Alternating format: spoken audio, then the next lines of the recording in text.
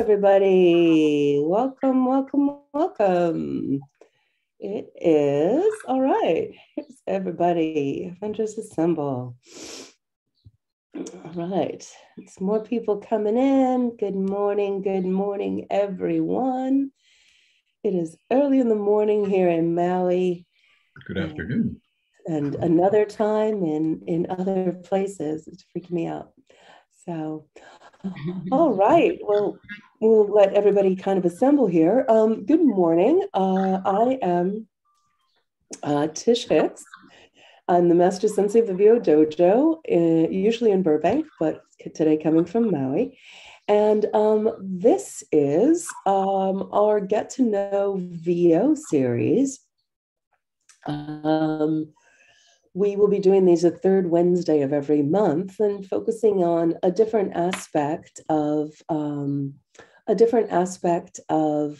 voiceover from different angles and with different resources to bring to you.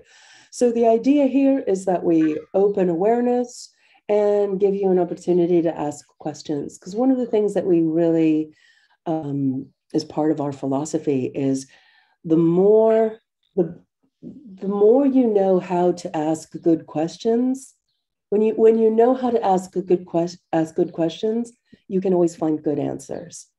So it's about this information, but it's also about how do you start thinking about things, and how can you have some knowledge to be able to ask even more informed questions to get even better answers. So I'd like to introduce our well, first of all, our dojo team here. Jeffrey is dojo team, so he's here to help and support everybody today.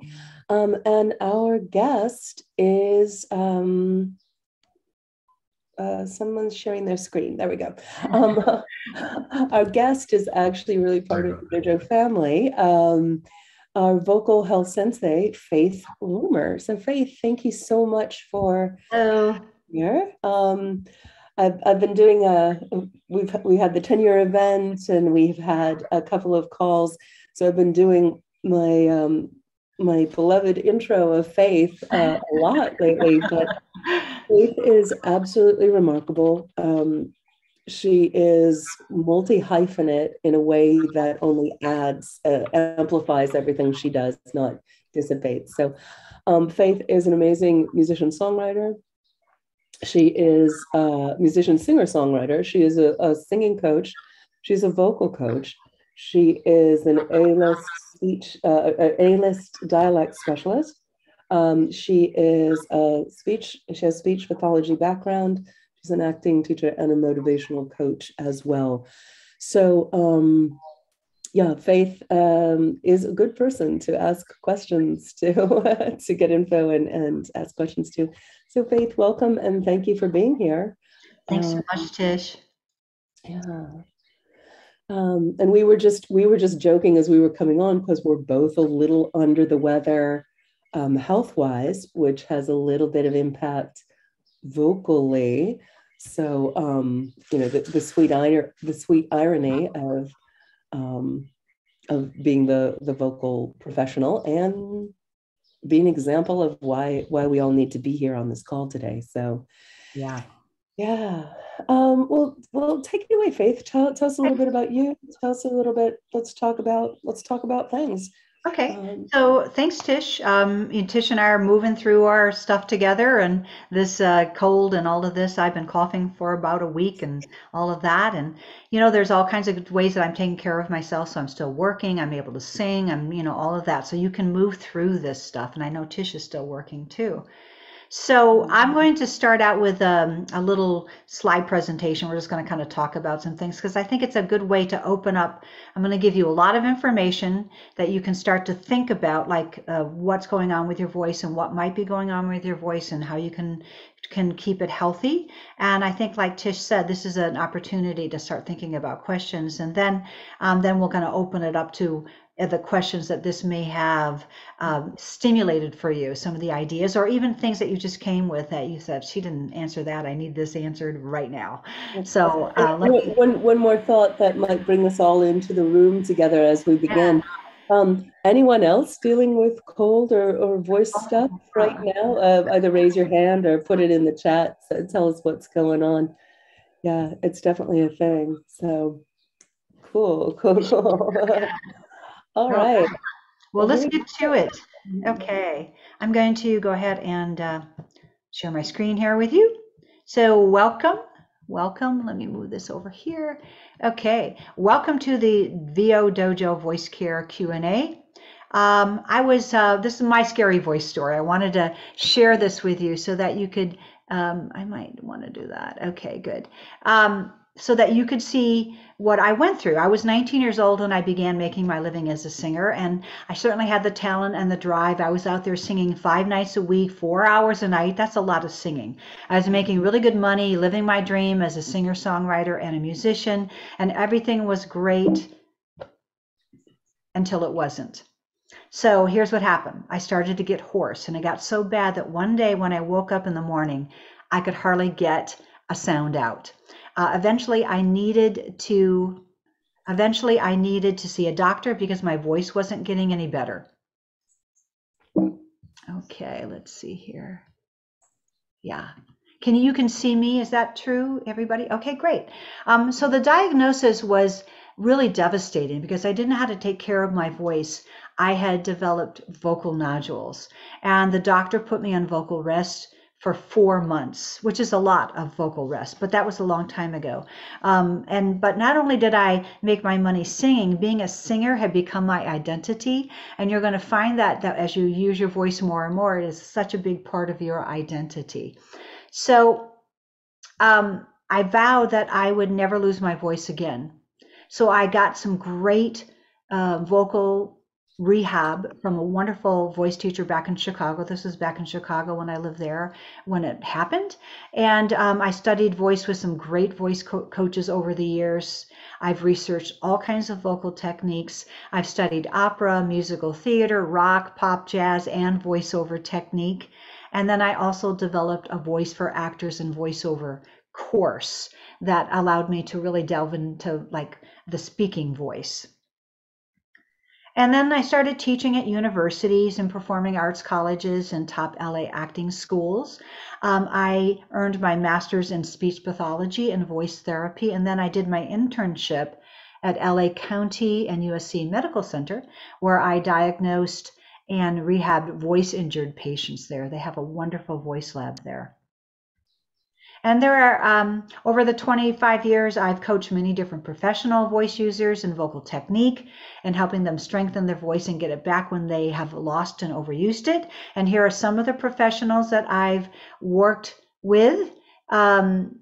Marianne Cotillard, TV star Anna Diop, Heather Graham, and then David Wenham, the film star. But I also work with all kinds of people throughout the years. Some of them are ministers and speakers and voiceover people. And here is one of my students, Akbar Bajabi Amila, who has successfully hosted American Ninja Warrior since 2015, and we started working together right before he got that job.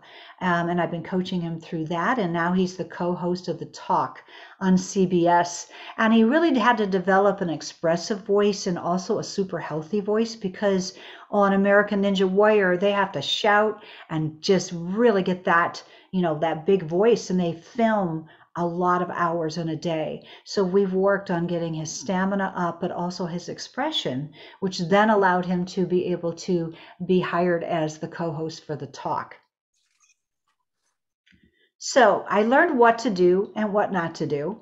And I do take a lot of chances with my voice. I sing all kinds of styles from rock, R&B, jazz, pop, and musical theater. I coach and speak all day long, and my voice does get tired, but it remains healthy. And now I never lose my voice. I can't remember the last time I lost my voice.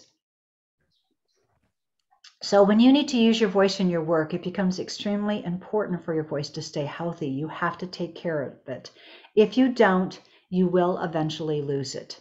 That's what happens. Even great singers like Julie Andrews, Adele, Stevie Wonder, Bono, the list here, Whitney Houston, Celine Dion, Elton John, they've all lost their voices from vocal abuse and overuse, and many of them have had surgery.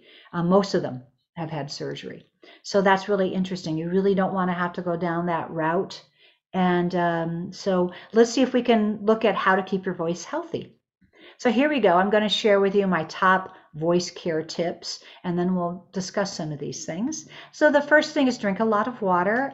Keep your voice hydrated, especially in hot weather or during long rehearsals. Super important. Get plenty of sleep. So you want to try to get 7 to 8 hours of sleep. Nothing rejuvenates your voice like a good night's sleep.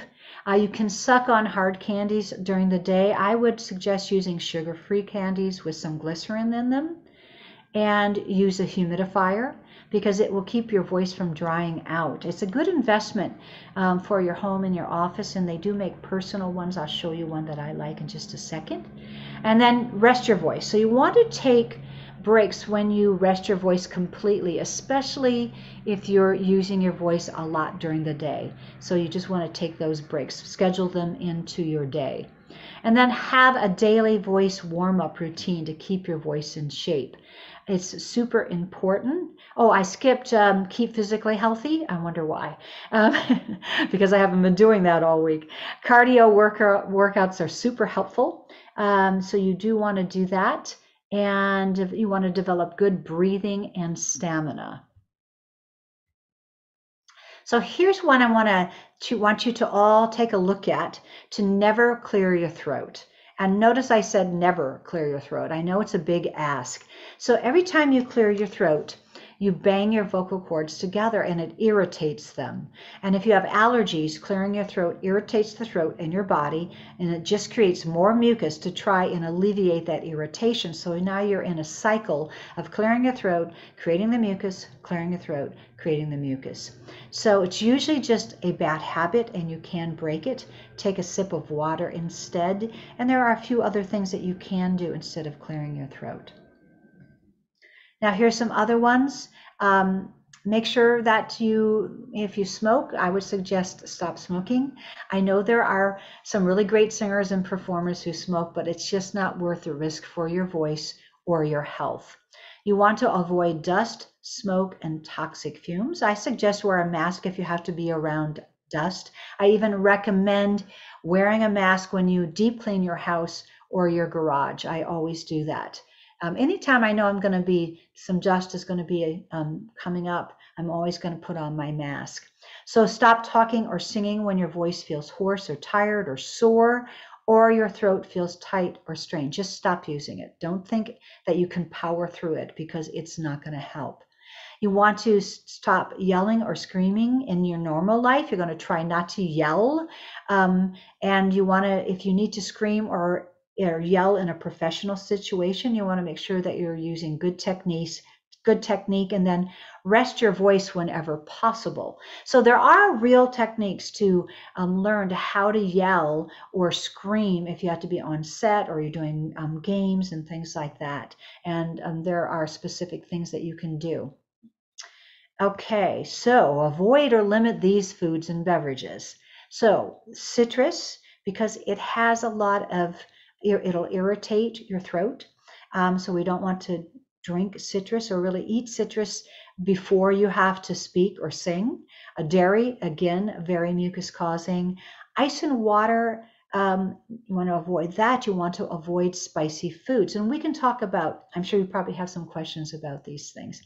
Alcohol, tea, and caffeine. So we'll talk about all of those in the Q&A section, but I wanted to bring these up here. Now you want to start to understand what causes hoarseness. So if you're kind of experiencing some hoarseness, Acute laryngitis, usually the vocal cords are swollen due to a common cold or some upper respiratory infection. This is not life-threatening, but it can mess with our work. So we want to be able to manage that. A vocal abuse, screaming, very loud talking, or trying to sing out of your range is going to also cause hoarseness. Now, if you're straining to hit high notes when you sing, you should find a good vocal coach to help you. You can increase your range with good technique and hit those high notes with confidence and ease. But if you're working with a vocal coach and you're feeling your voice is very tired after working with them, you might want to ask them what's going on or look for a different coach, because that shouldn't be happening. Okay. And vocal nodules. If you don't know what vocal nodules are, they're calluses on the vocal cords that form from prolonged vocal abuse. And most of the time that they'll go away if you get voice rest and voice therapy. That's what's recommended. But surgery can be also recommended. It's always risky. It's your last resort. Julie Andrews lost her voice completely because she had surgery due to not trying to get rid of nodules. And she can't sing like she used to sing, which is really, a tragedy, I think. Vocal polyps are growths on the vocal cords that form from prolonged vocal use, and they usually must be removed by surgery. Now, reflux disease can cause hoarseness. And what reflux disease is, it's stomach acid that comes up through the esophagus and irritates the vocal cords. And then the cords become swollen and your voice becomes hoarse. So changing your diet can make a really big difference in relieving your reflux symptoms. And we'll talk a little bit about that in a second. Smoking. We talked about that. Besides it's the obvious health risk. It's going to cut off your high notes when you're a singer. It swells the vocal cords. Allergies, if you have them, the nasal drip into the throat can cause swelling of the vocal cords, and we can talk about what you can do about that in our Q&A. Cancer will also cause hoarseness. So if you have prolonged hoarseness, it should always be checked out by a doctor. I'm talking about cancer of the throat. It can be caused by a cancerous growth on your vocal folds, and also can be obviously life-threatening. So how to protect your voice from getting hoarse? Well, the first obvious answer, and people don't really look at this, but it's really the first one: get really good vocal training. Get the best vocal coach you can find. And don't wait until you're having problems to get your lessons. You want to be preventative here. This is your voice, your only voice. I always say this, so you want to invest in yourself. Make sure that your vocal coach is supportive and knowledgeable and help you get the results that you really want. Okay, always warm up your voice. Whenever you need to use your voice professionally, make sure that you warm up your voice for at least 10 minutes, no exceptions. If you make this your rule, you're going to find out that it just becomes something that you do, and you're going to feel really good about it. And you'll just do it every single time. 10 minutes is not a long time. Use an amplifier when speaking to a large group or over noise that you really want. Then you really want to use an amplifier or a PA. For singers, make sure that your PA system is adequate and that you have a good monitoring system. If you can't hear yourself, you're going to push your voice too hard, and then you could get hoarse. So when you have a cold, let's talk about that, which is what Tish and I are battling right now. So you want to rest your voice. Your vocal cords are probably swollen, usually due to nasal drip. So get as much voice rest as you can. Go to Hawaii, go to Maui, have some fun. Drink plenty of fluids and inhale steam throughout the day. This is my favorite personal steamer. You can easily travel with it or take it backstage. You can get it online, but there's other ones like this, so you can take a look at these on Amazon. They just fit right over your mouth and your nose and will help to steam and humidify your voice. Get that moisture back into your voice. So you want to warm up your voice gently. This is what Tish and I were going to be talking about, right? Humming lightly or vocalizing lightly. So if we were kind of went,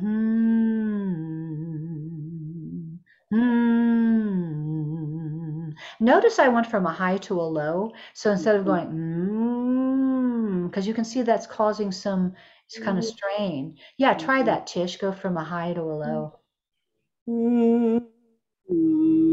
Yeah, and lightly on your high one. Fill it up in your nose and your mouth.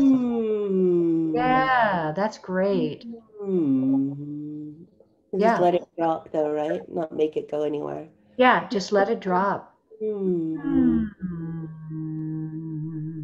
And keep it in your mask as you're going lower. There you go. I can feel that opening up my sinuses too. Yeah, it's a really easy thing to do in the morning in your shower. You can do that, or before you have to talk when you've got that cold. And then avoid alcohol and caffeine because they're going to dehydrate you. So not a great thing, because your vocal cords are already swollen a little bit. Don't whisper. This is one that people don't understand. It's very hard on your throat to whisper. So you don't want to whisper like that. But you can do a voiced whisper. So I could do this. So that could be okay. Try to limit your coughing, even though decongestants are really not good for your voice. Coughing is harder on it, so you might want to look at those times if you had to speak taking a decongestant. I did that this morning so that I could not cough through this presentation. Use a saline nasal spray, and my favorite is called Xlear. It has saline, water, glycerin, and grapefruit seed extract in it, and I find it magical. Super, super, super magical. So you can look at that. Now, when you do have a cold, you want to look at some natural vocal remedies. And we'll put this in the chat, but this is one place that Tish and I love. It's the mailbox to lukalake.com. It's products for the professional vocalist. But you want to make sure that you read the label of each of your vocal care products before, because even on natural vocal remedies, in a place like this, you might find some that aren't that great for you, that have things in it that you really don't want to, you want to limit. So ingredients that you might want to avoid. So take a look at these: sugar, glucose syrup, sucrose. I look at sometimes some of the lozenges, even on natural care sites, they'll have stuff Do you have another slide, Faith, or are we following along? about what? The list. Is the You list? know what I did? I took that out. So I'm going to, I could put it in. Oh, no worries, no worries. I just wasn't sure if Yeah, keep on going. yeah, So sugar, sugar, glucose. caffeine. Sometimes you'll find that in these things, right? Menthol, because you think, oh, menthol's great, but that can also it can anesthetize your throat. So if you have to speak, and that's not a good thing. Peppermint oil. Some people are allergic to peppermint oil, so you want to take a look at that. And if you have reflux, peppermint is not good. So you want to take a look at that. So, and then anything that you might be personally allergic to. So those are the sugar, caffeine, menthol, peppermint oil, because you might be allergic to it, and anything else that you are allergic to, and also peppermint with the reflux. Okay, so I wanted to let you all know that, what we all have these questions. When should we go see a doctor? When should we not go see a doctor? Which doctor should we see? If you go see an ENT, it can be rather expensive, even on healthcare. So you want to make sure that if you just need to see your general practitioner, that these are probably the times you want to do that. So that can you say what an ENT is, Faith, in case I don't know what that is? An ENT is an ear, nose, and throat doctor. They're also called a laryngologist, which is another type of doctor, but an ENT is an ear, nose, and throat specialist. So they're usually they also usually do surgery as well. And we have a couple that we love that are, really good, specializing in voice. So your general practitioner, if you just get sick from a cold or a flu and you have an important speech or performance coming up, you might want to, get on the phone or get to see your doctor and say, what can I do? Give me some things to do here.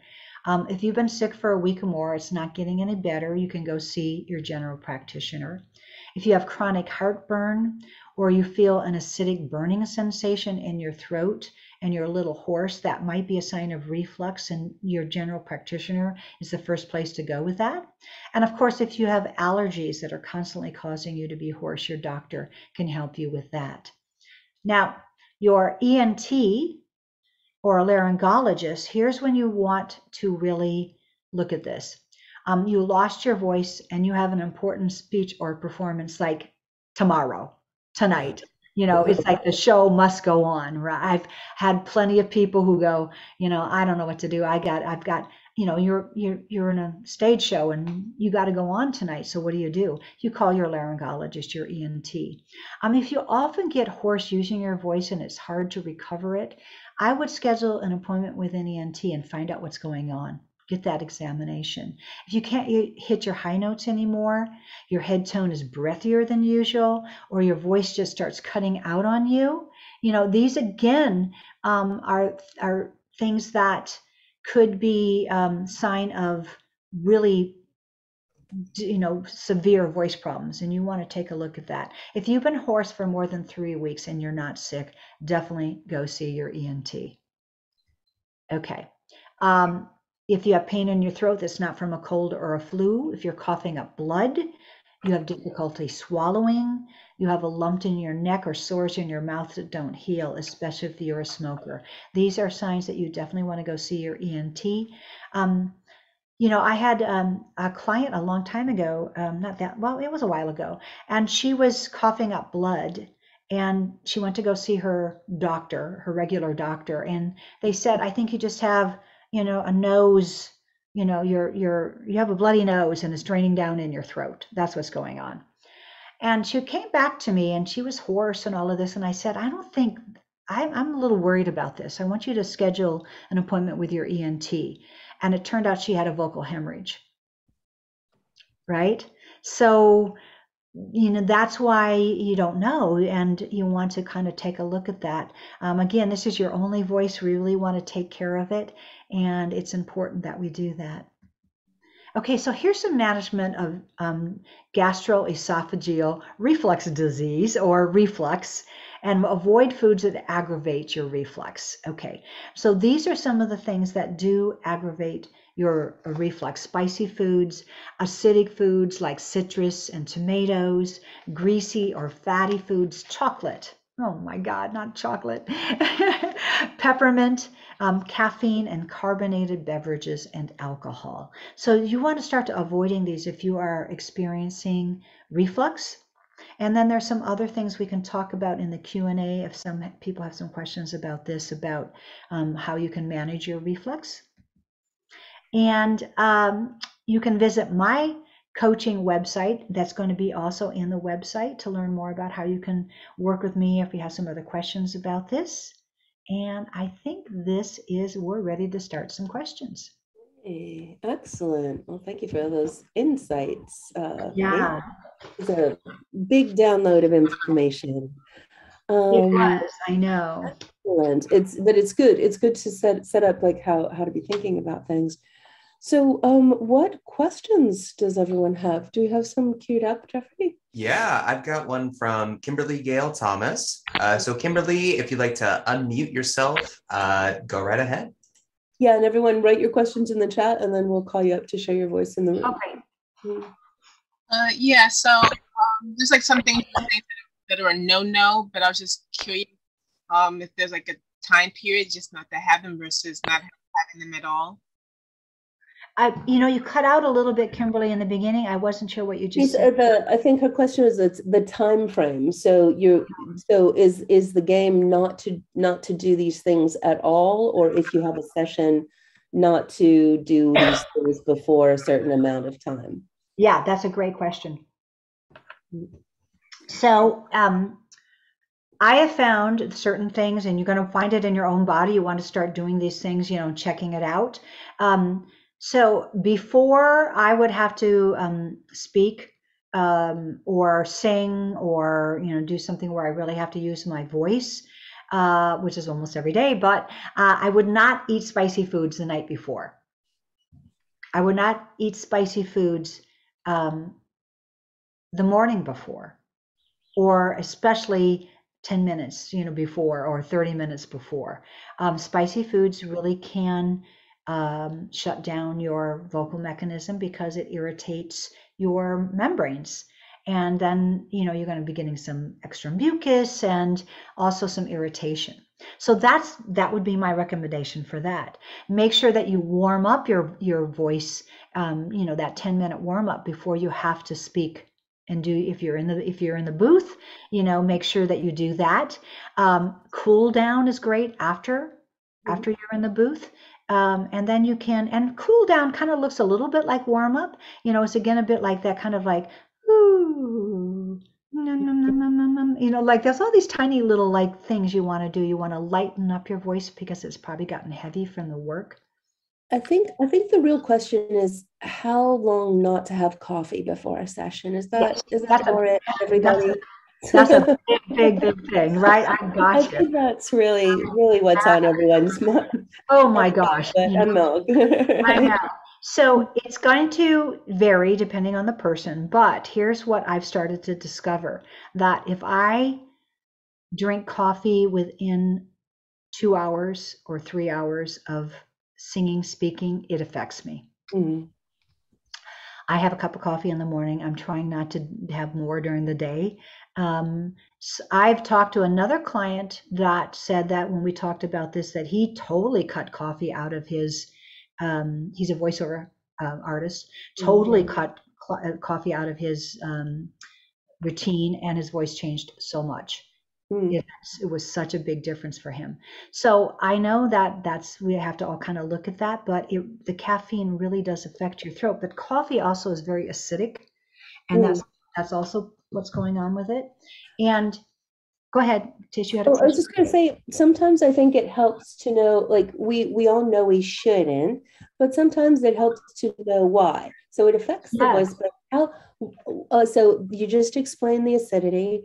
But how does caffeine affect your vocal cords? Like, does it make them tighten? Does it make them go faster? Does it make them... That's really interesting. Okay. So they've done studies on this.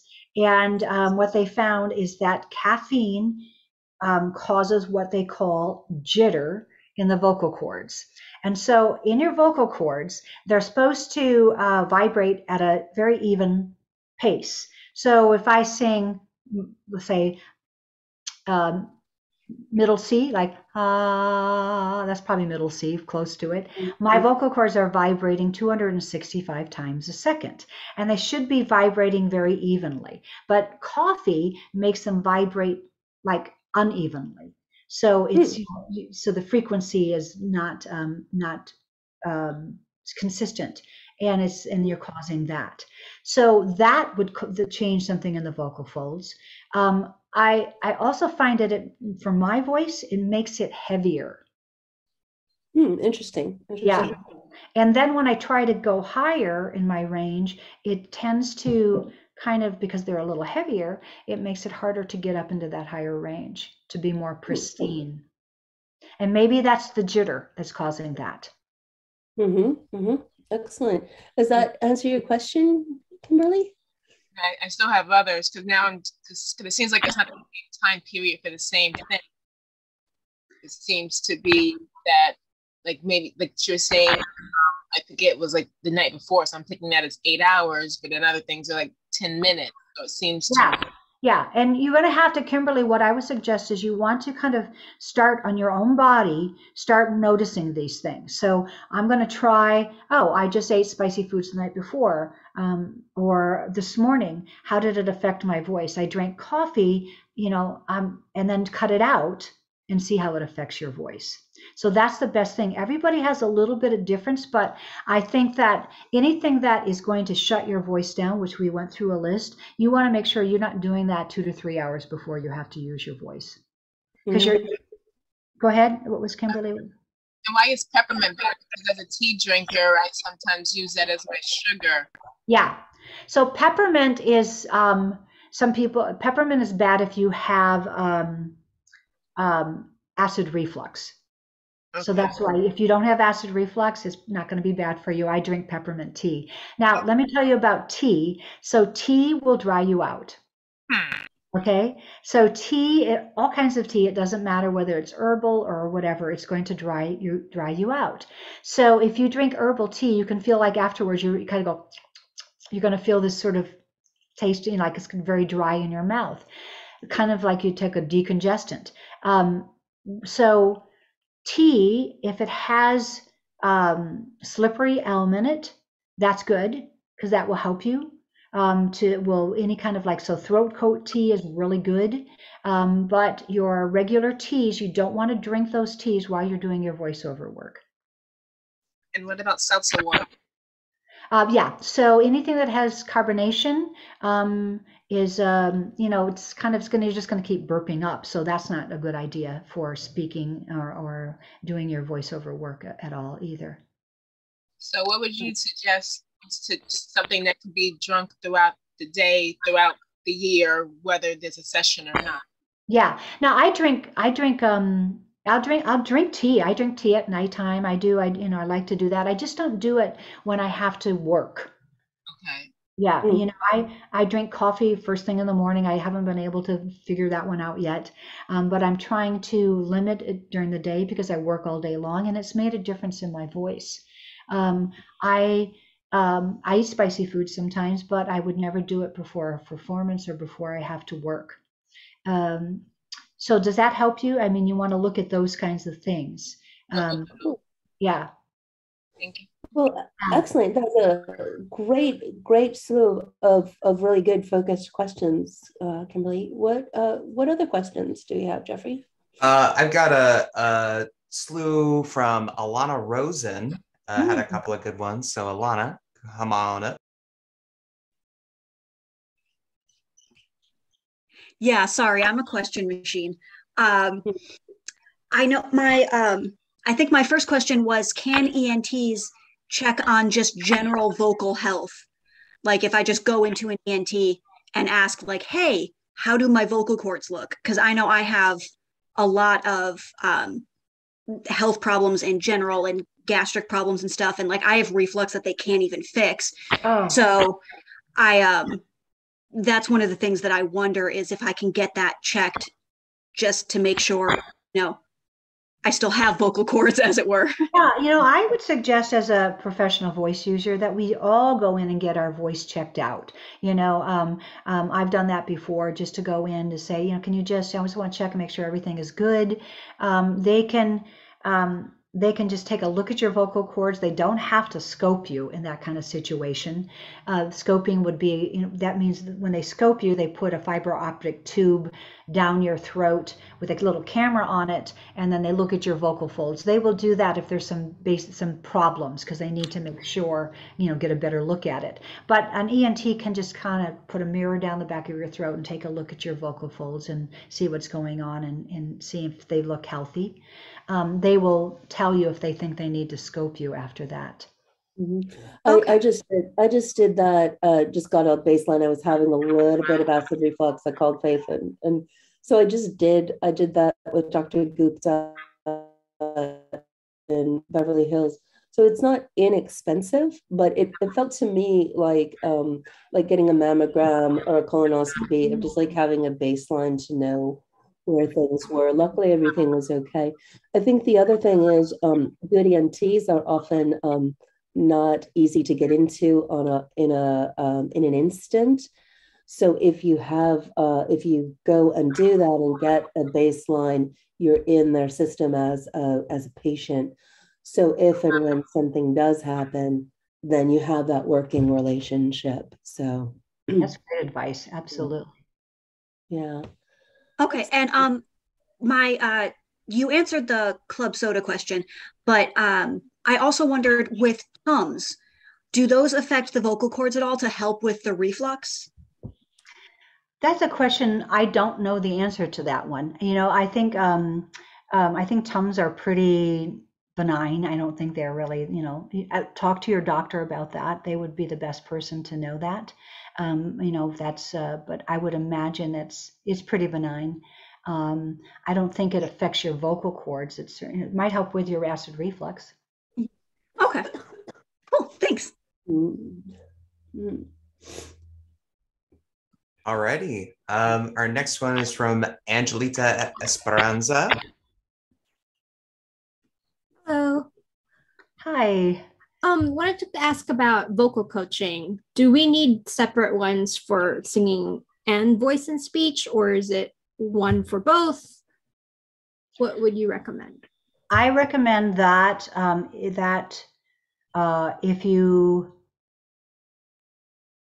want to go to someone who knows what they're doing about each one, right? Now, I coach both because I do speech and I have that training, but I also have a lot of singing training. So I coach both, but not every singing teacher is a great voice for speech training. And certainly not many speech trainers are not good singing coaches because they don't sing, or they don't specialize in that. So I would say, look at, if you find someone like myself who can do both, then you got, one stop shop kind of thing that can be good, and you can be managed through both of those. That's probably the ideal situation if you're a singer and a voice user.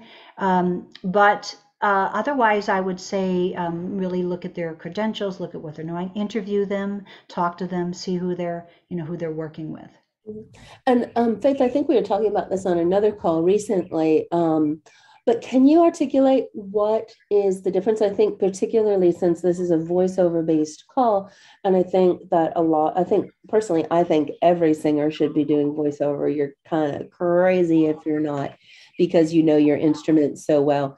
However, how we use the instrument is a little bit different. Can you talk a little bit about the difference between the difference vocally between singing, like what a singing coach would do and what a vocal coach would do, singing and speaking voice? Can you articulate a little bit about that? Sure, I'll try to do it in a short little version of this. So for singing, we sing with a much bigger range, obviously, than we do for speaking. So you have to be able to go through all these different kinds of ranges in your voice and different registers in your voice. Now, for speaking, we normally stay in one register. It's what I call the heavy adjustment of the vocal cords. As you go up into your head tone, you're going to get the light adjustment of your vocal cords. And so you have to, for singing, you're going to have to be able to go through all of those registers. For speaking, and you warm up a little differently because of that. Also singing, we need to hold a note out for a very long time, right? So our support system is a little bit different. We need it to be very like solid. And if you're speaking with too much of a solid, voice like support system like I am right now, it sounds a little bit fake, doesn't it? Right? That's not good. So we need to be able to loosen that up and still feel support and be able to use our voice. So sometimes what happens when you study singing and you try to take that into your speaking and you don't really know the difference, you can kind of your support system might be too heavy almost. And also you're probably going to try to be speaking too loudly, pushing too much air into your throat. Did that help? That's kind of a little short. I think even just opening up the idea that it's two separate things is important. Yeah, the warm up is different. I do two different warm ups for my singing and my speaking. Oh, which I think segues to the next question, right, Jeffrey? Thank you. Yeah, it absolutely does. Well, yeah, let's go ahead and get Rashmi's in here, and then we'll double back. So Rashmi, go right ahead and come on in. Hi, Faith. One of my questions was about tea, which you already answered, because I'm a tea drinker. And then the second one is about the 10-minute warm up. Is that on your website, or is that something? It's not on my website. It is something available if you want.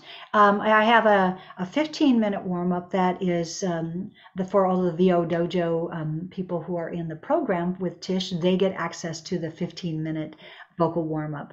So that is, it's 15 minutes. It's not long. It's 6 steps. Basically, you want to warm up, and this is what you want to warm up. I'll give it to you right here. You want to warm up your some kind of relaxation or stretching that really stretches out not just a yoga stretch, but a stretch that stretches out your speaking mechanism. Then you want to look at the next thing is working on your breathing. So you want to make sure that your breathing is centered and you're working on that. You want to connect your breathing to your diaphragm and you connect your voice to your breathing. So it's not just working out the breathing, but then connecting the voice to the breathing mechanism, the support system. You want to make sure that you're in alignment so that you're not, that your spine and your whole skeletal system is really supporting. I know, look at how we just did that. We all just kind of went, oh, let me align myself. Right? And then we want to make sure that we are opening our resonating chambers. So we have different resonating chambers. You want to open up all of those. And then you want to do some articulation. So some articulation exercises. And unfortunately, tongue twisters are not the best or not the greatest thing to do because they're not focused on the different articulators. It's important. It's kind of like, when a ballet dancer goes to the ballet bar, they focus on really different specific parts of their body so that it works together in articulating what they need to articulate. So if you're doing tongue twisters, you're already in the dance, right? You haven't really broken it down. That's a cool way of thinking about it. Yeah. Not that they can't be helpful, but that's not where you start. Interesting. Thank you. Oh, excellent. What's next, Jeffrey? All right, then we have Ethan James Lynch. EJL, take it away. Hello. So it's wonderful to meet you, Faith. I'm a member of the Dojo, and I'm also a trained singer. And one of those reason I bring that up is because I sometimes have a lot of jaw tension. And sometimes, like yesterday, I was noticing that it was impacting some of my consonants, and sounds. I couldn't say union sometimes until I tried to put my jaw back into place. And I'm wondering, do you have any exercises or ideas to help stretch out the jaw? Yes, I do. Absolutely. You first of all go into the dojo when you get your in the workout, in the warm up, and in the warm up there's some things to stretch your jaw out a little bit. Start there. Okay, you want to do that. Do you have TMJ or? Yes, I do on one side. Okay. Oh, one side. Okay. So TMJ for people who might not be aware of what it is. It's short for temporal mandibular joint dysfunction. That's that's what it is, and it's your joint right here between your where your upper and lower jaw come together, basically. That's that's your temporal mandibular joint, right? So what happens is this gets tight. It gets, the muscles here get tight. So a couple of things to look at. It's Ethan, right? Yes. Yeah. A couple of things to look at, Ethan, is you want to first of all, you can massage lightly, right? Never move your jaw around like crazy. That's not good for it. Very, very, very gentle, especially if you have TMJ. And one of the things I would suggest is just take, and I'm going to give you this is like the $1 million fix for this. Okay. It's like, you want to take this part of your hand right here, right? Put it on your chin. And then lightly let your chin come down like this. Now you don't want to drop it down too low. See how it's off the hinge? Now take your tongue, put it by the bottom teeth, and pant slowly. Do you feel your jaw relaxing? Yeah.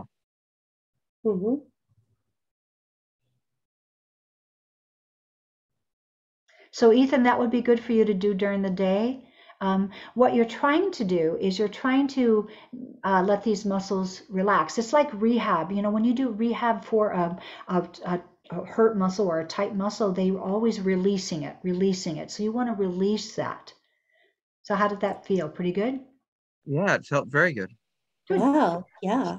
I think that's one of the places that we don't understand how much tension we carry there.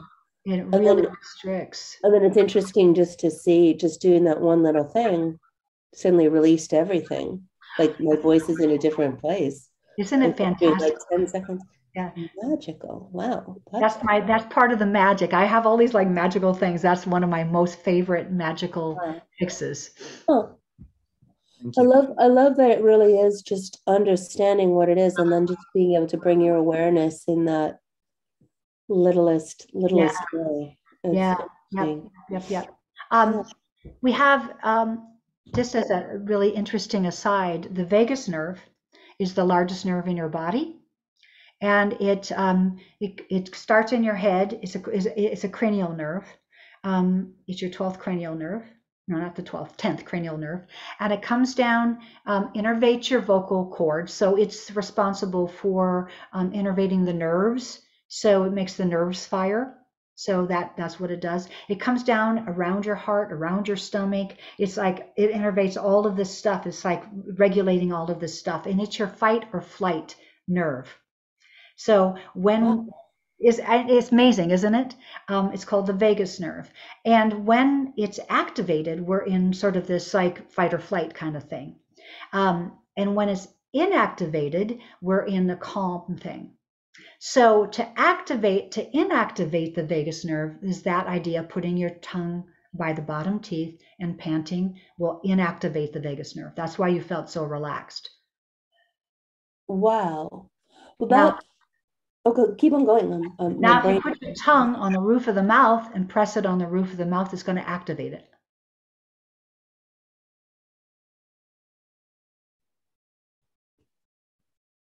You feel how your body's starting to get like revved up a little bit?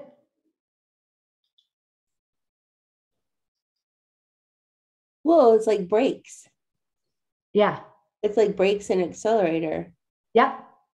That's a great way of putting it. A brake and an accelerator, right? Whoa. So this is a whole nother workshop, you guys, because that just exploded in my brain. But the thing that it makes me think of, Faith, is what you just articulated is the vagus nerve goes from your brain, through your throat, around your heart, down into your gut. But that's like everything that we do at the dojo. Like, how do we integrate all of those things? It's not just from your brain. It's not just the sound of. It's how you feel and what you know, and how to and then the fight or flight. You know, so much of the work that we do here in the internal training is, you know, dealing with your inner critic and stuff. And right, your inner critic is always like, let's get out of here. Stop that. Don't do that. That's stupid, right? Like, let's get out of here. But it's a very nervous reaction. So that's kind of cool to think. Yeah. Again, how integrated your voice is with everything. I think sometimes we think of it separately. Oh, the voice. It's like, no, it's all connected. You know, we're physically, that's the way we're wired, you know. And so that's a really, I gave you like two really amazing magical things right there. And I think they're all both great. Wow. Okay, I think we have a few more minutes. What other questions do we have? While I gather my brains back in. I think it's so interesting that when the two of you first came on and all three of us were setting up, there was, you know, your voices are so much more clearer and stronger than that. You've had a chance to warm them up and just the little bit of exercises we've done. So definitely. So I think Jason Lachey had to step out for a second. So if he's not in the room, I'll ask his questions for him because they were pretty interesting. Making sounds while inhaling for like creatures or monster sounds, is that pros and cons, damaging to the voice? I don't know that it's damaging. I think that it's going to wear your voice out. I mean, it'll dry your voice out probably a little bit. So you want to make sure you have a lot of water. It depends on how you're doing it. When we create any kind of big like monster sounds, or if you're singing, you want that growl in your voice, you can do it. But you got to be able to do it in a way. And that's something I really teach everybody about, how to create those different sounds so you don't hurt your voice. I sang, yeah. I mean, in my day, I've sung opera, I've sung Led Zeppelin, I've sung all kinds of stuff like where it's crazy, you know, where I can growl and do all kinds of things. So it's possible without hurting your voice. Awesome. And Thanks. Oh, go ahead, Tish. Any other like boom, boom, boom questions that we can finish up on? There are. Steamer versus nebulizer. Is one better than the other? I'm not sure. The nebulizer, I don't have one of those, so I'm not sure what a nebulizer is. And vocal mist, have vocal mist, but wonder if I should get a steamer as well to complement that. Is there such a thing as too much? Well, I think, the one reason I like the personal one is that I'm not then humidifying my entire room. Mm. I think it's also cooler. I think sometimes the hot can sometimes feel a little overwhelming. The personal new humidifiers seem to be a little cooler air. I guess again, that's personal. You can kind of see, you can always go to the extreme of things and then kind of get the opposite reaction. So I don't think you probably need more than a personal steamer. Yeah, cool. Good. Cool.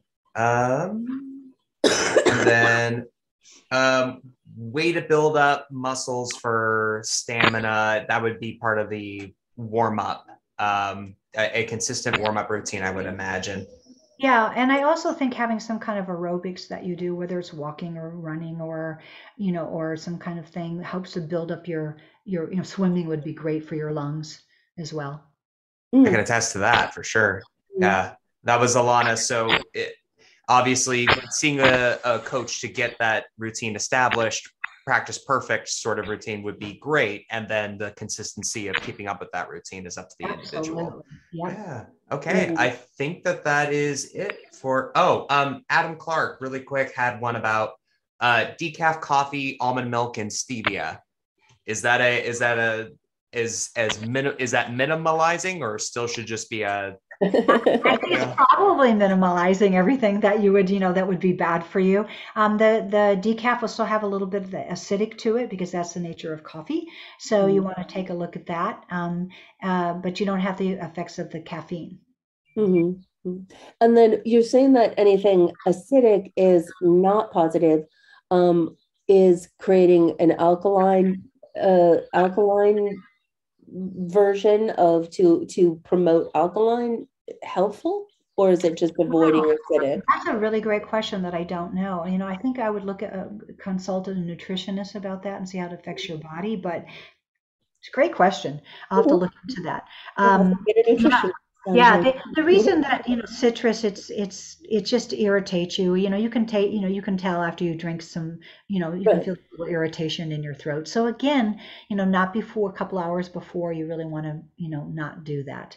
Mm-hmm. Doesn't mean you can't have grapefruit or you can't, that's not true. Yeah. Well, this is great. Well, guys, we're coming to the end. What I'd love you guys each to do is whenever we come together at the dojo, we finish up with what we call a Dojo O, which is just choosing one thing of all the things that we covered today. What was one thing that made you go, oh, or oh, or oh? So I think there's a lot of, oh, no coffee, oh. But what is one thing that you'll take away and see if you can distill it into its most essential form, and just put that in the chat. And then we are going to be, we're going to be doing something, Get to Know V.O every other Wednesday each month. So you can put it on your calendar that something will be going on here. Different subjects that pertain to next month. I think Get to Know V.O is our one of our favorite events, which is called the Demo Lesson Derby, with our demo producers, Brittany Cox and Ryan Ricks from Next Level Voice Demos. But basically send in your demos and we run them through a gauntlet and just go unpack the whole process of what happens on a demo, what makes a good demo, and a little bit of reflection on how yours stands up in real time. It's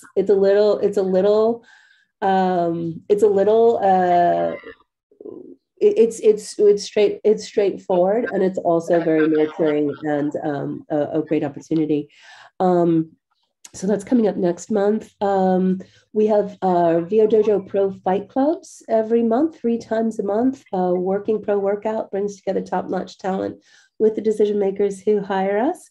To participate, you need to have a demo rep and booking, and everyone can be a spectator. So we have, Jeffrey, remind me who's coming up on Sunday. It's ADR dubbing for live. Yeah, that's Carrie Karanen. Yeah, Carrie Karanen. On Sunday, is that right? Sunday, March 20th. And then we have Brittany Lauda for anime on Tuesday, March 22nd. Yeah. So I think there might be a few player spots. You can get on a waiting list if not, and really encourage you to take spectators. And if you want to know anything more about the dojo, you can sign up for a voiceover once-over, talk to Jeffrey, and we can find you, talk about where you are and where you'd like to be. And Faith, how do people best keep in touch with you? I mean, obviously, if you're in the dojo program, you're part of it, but how can they best keep in touch with you? So you can reach me, Faith at the Artist First. I think Jeffrey did put that link in there, so that thank you. You can take a look at the chat. And my website is theartistfirst.com.